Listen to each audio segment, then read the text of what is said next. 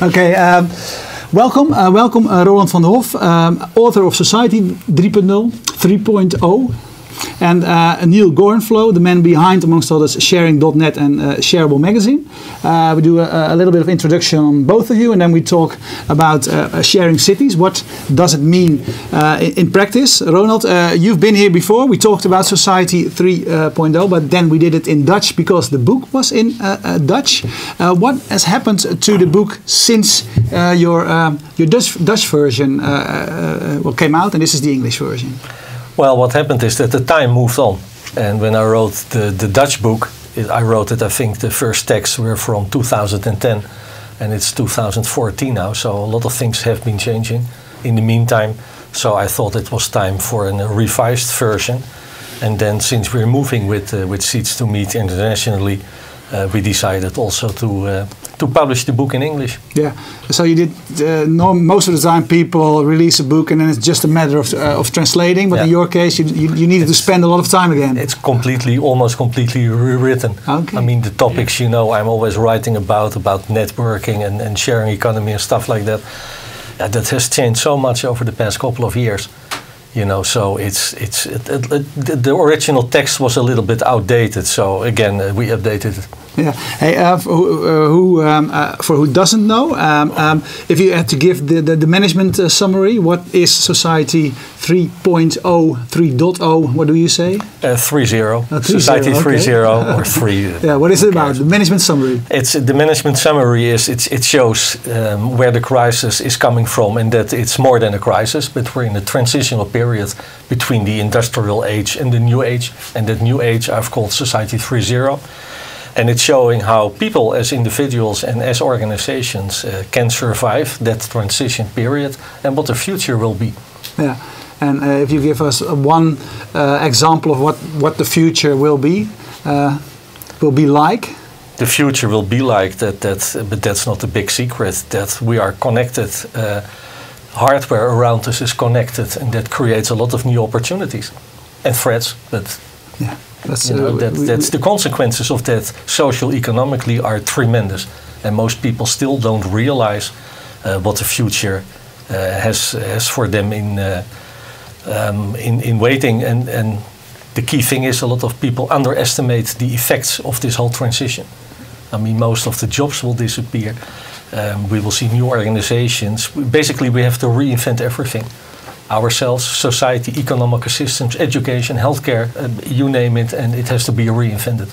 Yeah, but we need, as humans, we need anchors, we need, and you say, well, you need to get used to everything that it's a quest. changes. We don't, it's a quest for the future. We don't know yet what the future will look like. And that's created a lot of uncertainty at this moment within organizations and with people, obviously. Yeah. So the key is what I always and what I try to show to the people also in the book is to look outside the window instead of staring at your belly button and be afraid. Yeah. Hey, and my next question was, what can people and organizations do to get ready for Society 3.0? Open up and be transparent, and that's easily said than be done. Because most of the organizational structures always have been designed to keep everybody out. I mean, if you go to a corporation, I mean, you can't even walk into the office building. You know, there are guards there and there are barriers, and you need special badges to go in. They have an intranet. All their software systems are, you know, with firewalls and stuff like that. And the key thing now is you have to open up and make connections with people you don't know, and you have to make connections with people you don't even realize what they can do or can mean for you, and that's the challenge. Yeah, and for people who don't know you, you said it yourself with Seeds to Meet, for example, we are going international, and what you do over there is well, it is a place where people can connect. It's a 3.0 company already. It's a networked organization, and we are open. And it's I mean, for instance, to keep it very simple, we don't do our own sales and marketing anymore, but that's done by the community.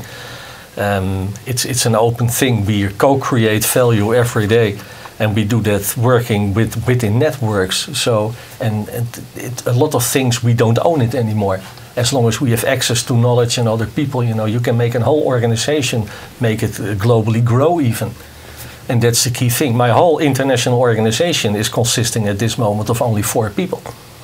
And then we are globalizing an organization. I mean, that's amazing. I mean, it's not a secret that I'm older than the average Dutchman, and I'm not a startup, but it amazes me every day. You know, the tremendous opportunities and possibility you have if you are open, authentic, and you work with a network of dedicated people around you. It's fantastic. Neil, when I look at the site of Shareable, it says, Shareable is a hub for the sharing transformation. Well, what is that?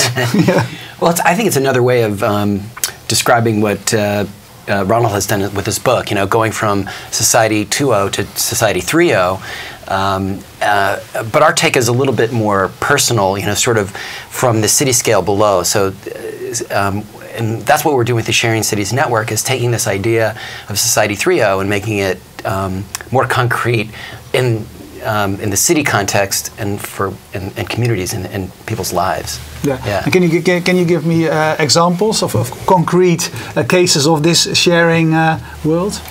Yeah, so you know, instead of owning a car, you share a car with a neighbor. So, for instance, at home, I live in Mountain View, California, and Getaround is a peer-to-peer car sharing service, and I can go on there and I rent my neighbor Peg Powell's car. She lives a few blocks over, and I just go to her house instead of a rental agency to get a car, or to a car sharing pod. I use her car, and I make a new friend, and that builds social capital in the neighborhood. And it feels good too. It's more fun, you know. I go to this bureau, and it's this bureaucratic thing where there's like a script and stuff, and they try to sell me insurance that I don't need or something, you know. And then, you know, I take my bike over there and just leave it in her garage, and there's kind of a personal relationship. It's a very human interaction. So I think that's, you know, a piece of it at the human scale, the interpersonal scale. Like, there's a reformulation of how we relate to each other. In consumer culture, we competed, you know, based on status and our earnings.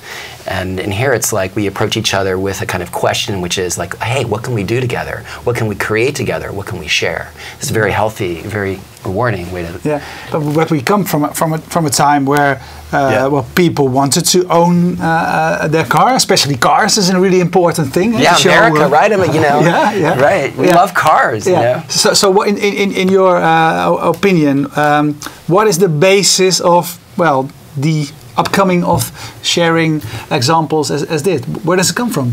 Why do we want to do it now? Why do we want to do it now? I think part of it is necessity and preference. Like necessity because of the economic crisis, that employment and wages are stagnating, right?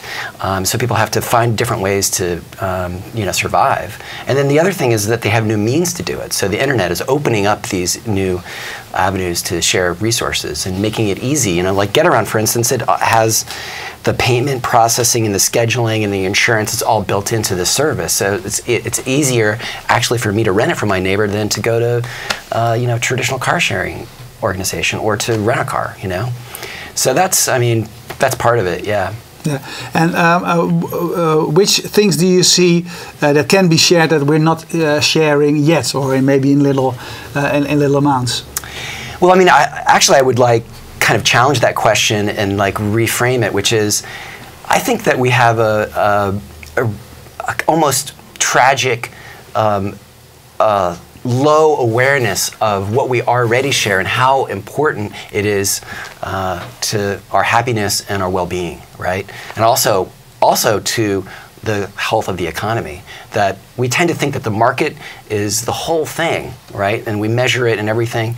But you know, from what I've learned doing Shareable for 4 years is what the market is just the tip of the iceberg. It's built on the commons. Everything that we share, language, scientific knowledge, streets, sidewalks, you know, all this infrastructure, right? Like we can't have business without that, right? So we have to start with the idea of recognizing what we already share and then take it forward. Yeah. Right.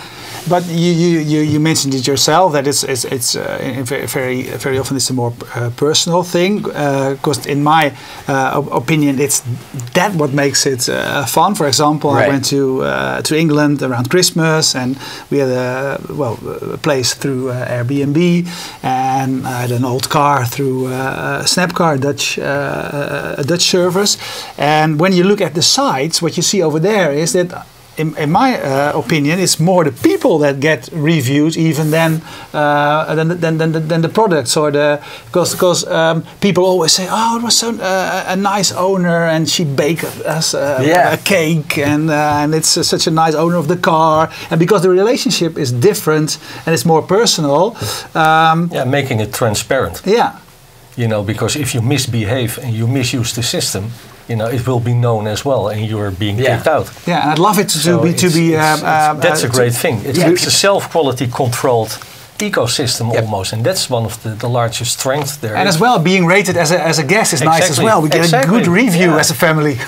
Exactly. And you know, it's like the better player you are in the market, the more wealth you have access to. That's the beauty, I think. You know, people are accountable, but they want to. But I think they're also that it's aligned with people's desire that they want to do good and they want to give others a good experience. Like this is very rewarding psychologically for human beings. We like that. You know, this is part of fun. Yeah. Where do you see? We're going to talk about the sharing city and what it could look like, etc. In an ideal world later. But what are the limitations of sharing stuff? What are the limitations of sharing stuff? Right. I mean, I think there are some barriers, and you know, certainly culturally, like there's probably most people, and especially in developed countries or developed, put that in quotes, that this is a challenging concept, that they want their stuff and they want it themselves, and conversely, like nations that are coming up in the traditional thinking about economics, you know, they may want to have that stuff. They haven't arrived at that mythical like middle class or, you know, affluent lifestyle, and so to them to share is kind of equated with being poor, right? So that can be kind of a barrier also, right? So I think culture, regulation, identity, like these all play a part in. They have to, like Ronald said, this is a big transformation, and everything in it has to be redefined into the new system. So it's a longer-term thing. Yeah, and sharing is disruptive. So you know, that's one of the barriers that the establishment won't take it for granted. They're going to fight it, you know, whenever they can, because their existence is being threatened. If you look at, for instance, the sharing economy, that's going to be 40 to 50% of what we call nowadays our gross national product. And that means that governmental systems, you know, they're going to be short of money. They're going to miss out 50% of the gross national income. I mean, and that's even more than the taxes they get now. So that means that governments have to be downsized, and nobody likes that. And that's going to be the biggest threat. And you saw the cab drivers in Paris, you know, they were fighting against Uber, and you saw the lawsuits against Airbnb because hoteliers are saying, well, this disrupting our businesses and stuff like that. So every piece of business will be disrupted, including the government, political parties and stuff like that, by the sharing movement. So the impact is going to be huge, and the moment people start to realize that, then the establishment may start to fight. So either we end up with somewhere, but we create our own Armageddon, or it's the dawn of indeed a new era. Right. But the thing is, of course, you can look at it, say the way both of you do, at a sort of as a higher level. But I think most people who are doing the sharing stuff, don't have the idea that they're part of a movement or part of a... But it's no problem. Exactly. That's what I mean. But isn't there... Because they're just... And that can be an advantage, kind of, too, because like some people don't want to be part of a movement. It's pragmatic. I mean, that's part of the power of sharing. It's very pragmatic. People are getting their needs met in a way that they can't using this, right? And I think, you know, you asked about like what are the barriers, what are the limitations. On the other hand, I would just kind of like push back and say, like, in a certain way, this is inevitable because of the underlying economic drivers of it. That you get more productivity and efficiency at a time we need it desperately, and people need new ways. They come to the sharing economy because of their needs, but then they find that they have this new experience that keeps them coming back. Yeah. Ronald, do you see that way as well? Is the economic crisis the basic of things like this? Well, the economic crisis is part of the transition period I was referring to, and that means that the job for life has gone. Organizations are going under, they're disappearing. So that means people are looking for new means to survive, to create value with each other. And then you start, for instance, in my case, about the whole co-working movement, where you share your knowledge, and all of a sudden you see new economic entities arising, and they start to produce value in a very sustainable way. So a lot of people already experience and see the new opportunities there are. And the more companies are disappearing and are into trouble, the more speed the whole sharing movement will gain there. And Ronald, say the sharing, is it a part of your book, or how do you, the two of you relate to each other when we say society trio? I describe an economic model. I call it the interdependent economy. And half of the interdependent economy is what other people call the sharing economy. So it's a very large section of our economic and social well-being in Society 3.0. So that's where we are meeting each other, and that's how we met to begin with. Yeah. Because one thing doesn't go with the other. I mean, access is more important than ownership. That goes basically for everything. Yeah.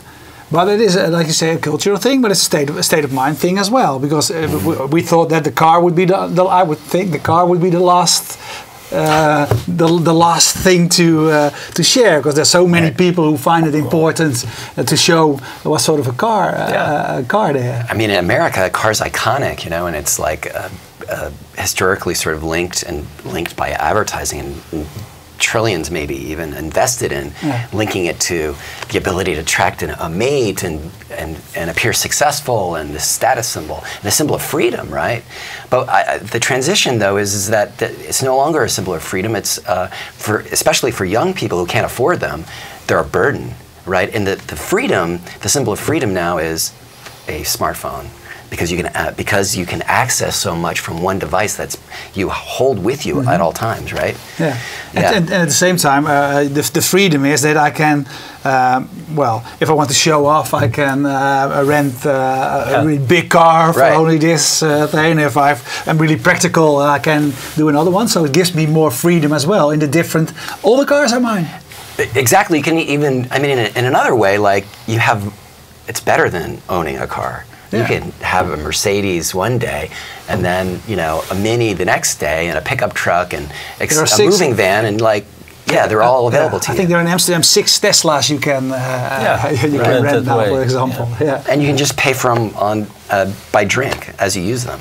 Not have the storage, insurance, all that stuff that you have to deal with when you own a car. Yeah. Hey, so one of your initiatives is the sharing cities. Yeah. Why did you start that? To take the whole idea of Shareable that is kind of this online magazine and connection point, and make it concrete and put it at the community level, and target it at a kind of scale of organizations, cities, that had a lot of promise. Like they're very pragmatic cities, city governments typically are, and not locked in ideological battles. It's the scale that people can relate to. They live within them. Everything above the city scale is kind of a concept, right? The nation state and a global civilization, right? So it's a very pragmatic move to make this very concrete, make the sharing movement more concrete, put it at people's doorstep. Yeah. So if we make it concrete, what does a sharing city look like? A sharing city is Society 3.0 at the city scale, and it means that citizens own the production and consumption and governance functions. They own, manage, and govern them, right? Directly with each other on a peer basis and a network basis, right?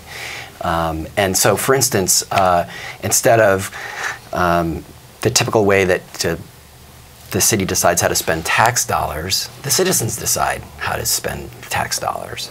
Instead of you buying groceries from a big private chain, you buy it from a cooperative. like the Sekatsu Club in Japan, 300,000 members that own and manage and govern an economic enterprise, which has no waste, and which 90% of the people that involved are women, and they elect people into the diet, that kind of thing. So, and then the people own the power system, but this is voluntary. It's not, people have to get together and organize it, right? The sharing city is something that how do people see you in America? As a communist, a socialist? What is it when you say this? Depends who we're meeting with. Because it's not it's not your typical. Right. Yeah, all of the above, actually. You know, it's like, you know. Yeah, all of the above. Yeah. Which is really interesting, you know, because I think what we're pointing to is a kind of third way, not conservative or liberal, kind of a new political formulation, a new set of social relations and political economy that's possible. That's, I think, more pragmatic and a kind of third way to make this transition happen. Yeah. Ronald, what do we need to do if we try to keep things on a city scale? Of course, that can be big as well. But so where do we start if we want to make a sharing city? Well, you can start in your own neighborhood. You can start right away. You can start at all kinds of locations there are, from places where things are being produced, repair cafes, seats to meet locations, Airbnb, what have you. Tool libraries, seed banks. Yeah, and it's there already, obviously, and the internet is connecting it. And when we say cities, I mean, one hand it's small scale, but don't forget that all those cities, through its people, are interconnected globally. Mm-hmm. And that means that in the future, cities will be more important than countries, because interconnectivity doesn't stop at the border, or because there's a language switch or something like that. So you will see, let's say, some local initiatives and some global initiatives, and that's a big blur. But the power is coming from people within that city who start a movement, who start something, and then make the connections with peers, basically all over the world. Yeah. If we are realistic, they say there is maybe a large group doing this, but in the whole scale, it's still a small group of people. Well, I think your general party, where my aunts and etc. are, is not the issue that they discuss there. So what's necessary? Because they don't know, they don't realize the real impact. But the first studies also, but you know that better than I do, from the United States show that for every car which is being shared, 13 cars are not sold or not bought. In that respect, well, try to think about the consequences of that. You know, how much money does the government make from a car? On gasoline, on taxes, on value-added tax, import taxes, etc. That's all will be gone. So that's a lot of people. Ronald. It's not a good thing. It's a problem because we need those tax. For the establishment, it's a problem. Yeah. But for us as well, we need the roads as well. We need the infrastructure in the country. I'm not saying we're going to live without taxes, but don't forget that the system, as we build it, especially in Europe, I mean, almost between 60 and 70% of all the money we are making is redistributed somehow through the government or governmental systems.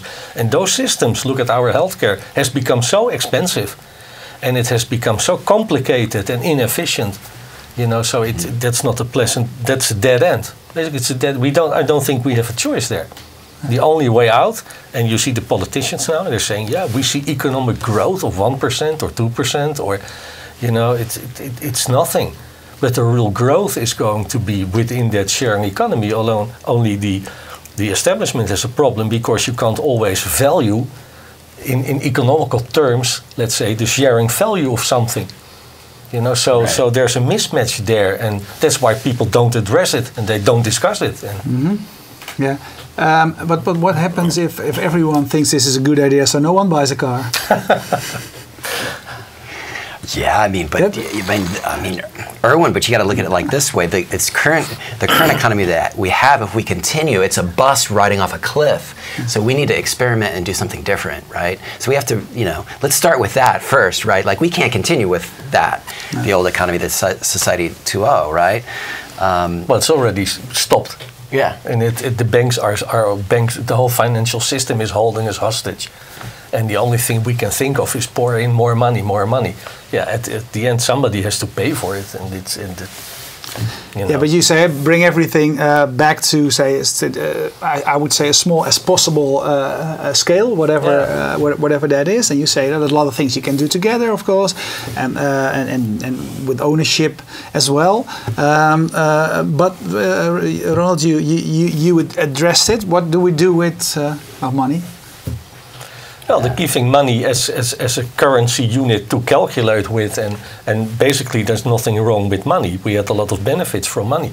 I mean, money is a perfect mean, oils, to make the whole bartering work and the whole exchange of goods. So there's nothing wrong with that. But don't forget that only 5% of our total, the global volume of money is being used where money was meant for. And with 95% of our total volume of money worldwide, we're doing completely different things. And that's where it went wrong. So what you see now is that people start their own currencies. You see companies that will start their own currency, like Google. They have Google coins, Amazon coins, Seeds to Meat coins. Iceland is introducing the Aurora coin within 28 days. And that means that the whole population there will have a second currency unit there, besides the Icelandic pound, which is then linked to the euro and stuff like that. So somehow, using those local currencies will make the existing financial system less important. We don't have to get rid of it, we don't have to get rid of Europe, but we have to make it less important. We always need some governmental body, if you want to have a road between two cities and stuff like that. Somebody has to coordinate it. So that will be there, but we have to make it less important. So we have to go around it. We have to find means, and the sharing economy and alternative currency systems are meant to go around the existing system and then making it less important. And that's the way out. Yeah. I only do bitcoins, so that's all I do. We mind them too. Yeah, that's great. Yeah. If you talk to people who the ideas like this are relatively new, and if people say, yeah, but then we get chaos because we need hierarchy in a sort of a way, and etc. What do you say to them? I say try it out for yourself and make up your mind and give it an earnest try. Like, I think with sharing is kind of a threshold that you need to get to before then you're like really feel that sharing transformation, right? So yeah, I mean, we don't like to preach on a soapbox. Like, that's not our style at Shareable. I mean, you go on it and it just shows people making it work for themselves. And yeah. if you need a solution and you see someone doing it a different way and it's working for them, then try it out for yourself. Yeah, you said earlier on what you should have is not say a government that or a local government that decides where the money goes, but the people decide where the money goes. So where did it go wrong? Because I think the original idea was that the local government was a representation of the people.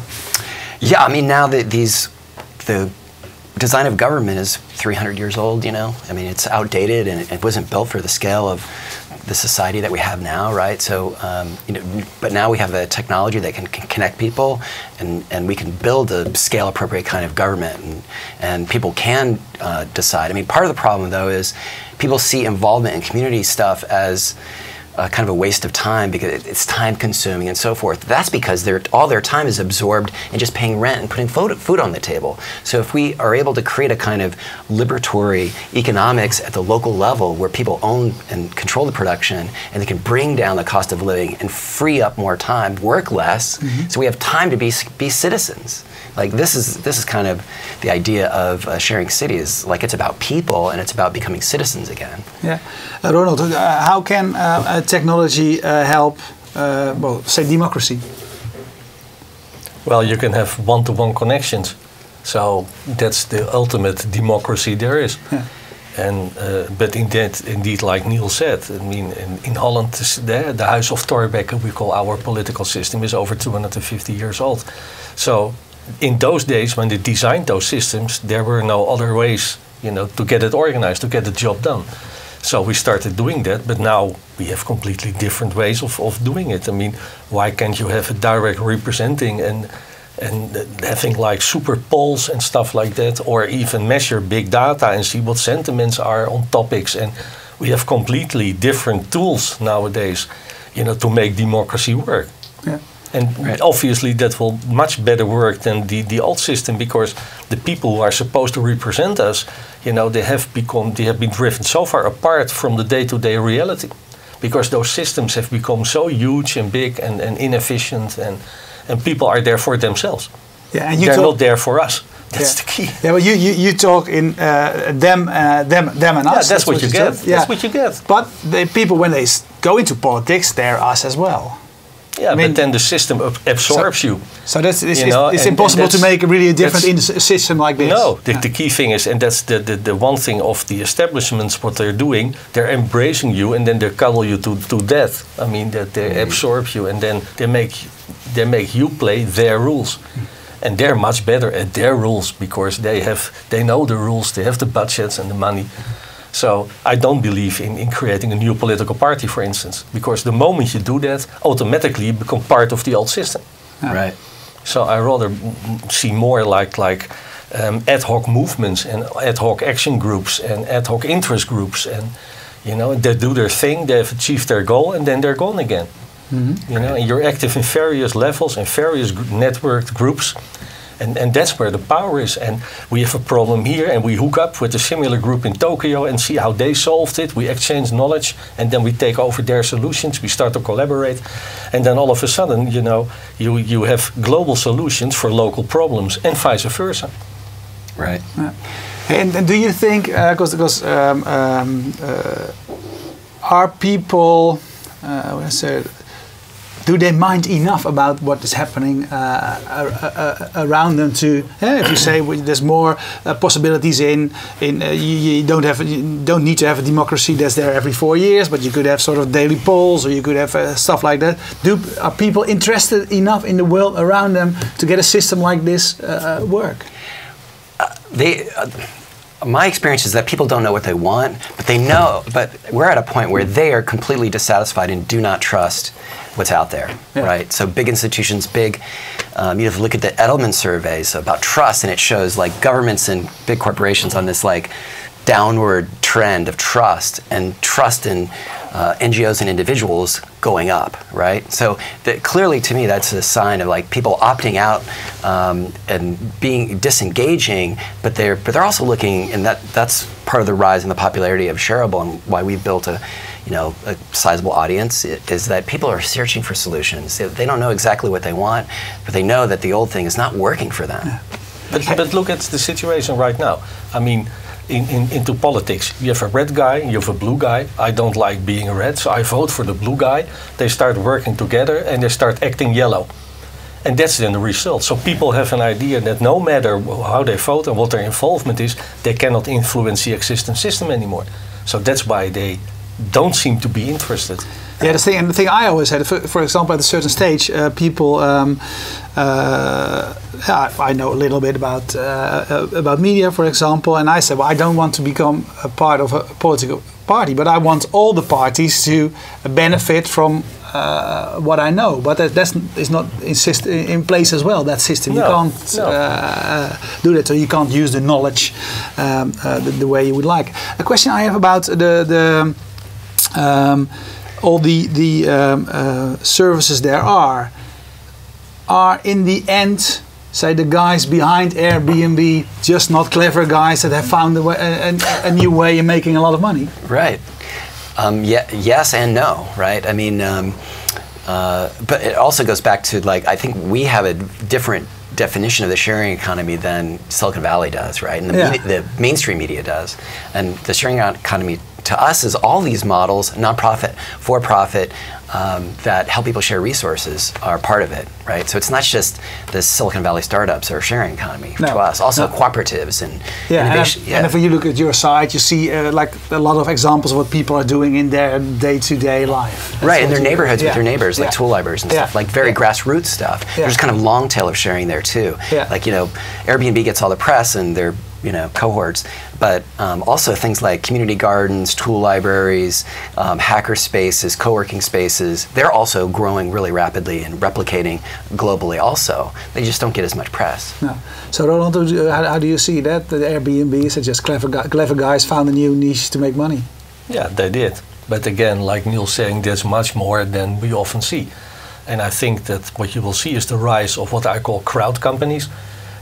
organizations who are existing from within a network, and in the end they will never go, let's say, public and raise the money there, but they will go public within their own network, and they crowdfund basically what's going on. And I'm sure that in the near future, people who are a member of a network or use a particular service, they will be very critical of what the future of what they consider to be their company is going to be. So it's a combination between, let's say, a socialistic way of thinking that we have to share and we have to equalize that. But on the other hand, we have to raise money in a very capitalistic way. Yeah. So you will see a blurring of a new kind of organization arising there. I mean, don't forget that, for instance, most co-working centers, they always go back to the traditional membership model.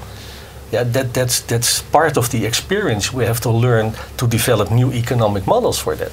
Right. And Airbnb, of course, they had a great idea, but if they monetize it, they go back to the old system.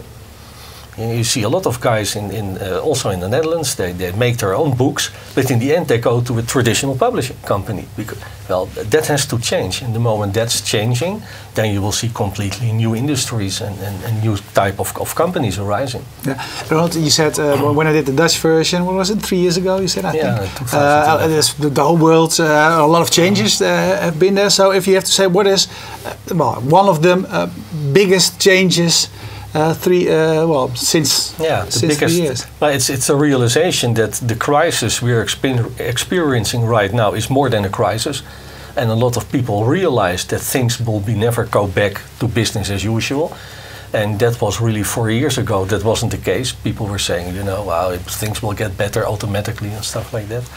And what we see on the other hand is that a lot of people, they don't know yet how, but they see the strength of networks, of value networks, to create value within networks. And a network is something else than a community. 4 years ago we were discussing communities and how to build up a community and how to attract people and stuff like that. But now you see much more a new economic playing field. It's called the mesh. It's a combination of a couple of value networks. It's a chaotic system. There's no real order in it. There's no hierarchy in it. And more and more we start to understand how you can create social and economical value from within those value networks. And that knowledge, I mean, that's the revolutionary thinking which we have been achieving over the past 4 years. Yeah. What was that book again from years ago? The Spider and something? It was a book about... From Beckstrom. The Starfish and the Spider. Oh, Starfish and the Spider. It was really early on. Exactly, I was thinking about it because he was, of course, mentioning as well a lot of the elements you exactly. Talk about now. So and don't forget that we are practicing it now. With Seeds to Meet, we have been in business now for a couple of years, and we have proven that working with a networked organization can be economically sustainable. I mean, it's as simple as that. Yeah. And he looked 3 years back. If you look 3 years forward, that's a small period of time, of course, but I don't like to look 20 years in advance. So where do you see, when you say in your field and where you are looking at, where do you see the biggest growth or the most important things happening? Well, I work back, we sort of don't like to make predictions. Do it for me. Rather, what we do is, you don't get an exception, Erwin. Sorry, I know it's your show. Rather we ask people what they want and what can they do today and tomorrow to create the kind of world and life that they want. And that this transition that we're in, it's a moment in which I think individuals have a disproportionate amount of power to influence things and push them in a direction that they want them to go, right? And so how can we create a future that's good for human beings, good for the planet, and that's more fun, right? Yeah. And Ronald, because you like to look forward, you make predictions. So where will we be in 3 years' time when you do your Japanese version or your Japanese version? It's moving along the same lines. I mean, the traditional establishment will have a hard time. It will be smaller. Large companies will no longer be there. Companies, as we know them now, they will disappear like they have been disappearing. We see that But aren't the Googles of this world the new big companies? Could be, but I don't give you any guarantee that Google will be around in 4 years. 4 years even. Or 10. Yeah. You know, I mean, we have seen that in other guys like Napster or even Polaroid and companies like that. They had the technology, they had everything, they had market share, they had plenty of money, they had access to all the bright minds of this world, and still they're no longer with us. So, and that will continue. It's as simple as that. And we're in a junction, you know, either it's going to be in certain countries like we see now in Venezuela or the Ukraine. You see a revolution type of developments. We had riots in London, we had riots in Sweden and so on. So it doesn't necessarily always have to be a nice development. But on the other hand, things are going on. And the sharing economy will grow, you know, whether we like it or not. It simply is there and it won't go away. It's the same thing where municipality is saying we're going to check out all the Airbnb addresses for it because they're illegal hotels. How are you going to do that? Check 15,000 addresses per night or so? I mean, forget it. So, I mean, the spirit is out of the bottle and it won't go back in. Yeah, I agree with that. I think because of lots of the long-term sort of systemic drivers for this, you know, because of people preferences, they want something different, because the old system isn't working, because of the new tools that are available, because of how fun and economically rewarding that this is going to continue and grow. Okay, thank you very much both. And of course, this is the book. You can look for society30.com is the place where you can find all the information about it, and your URL is? Yeah, so shareable.net, and follow us at Shareable. And on Facebook, you can go to the Sharing Cities Network and join our Sharing Cities movement. Okay, thank you very much. Thank you. Both. Bye.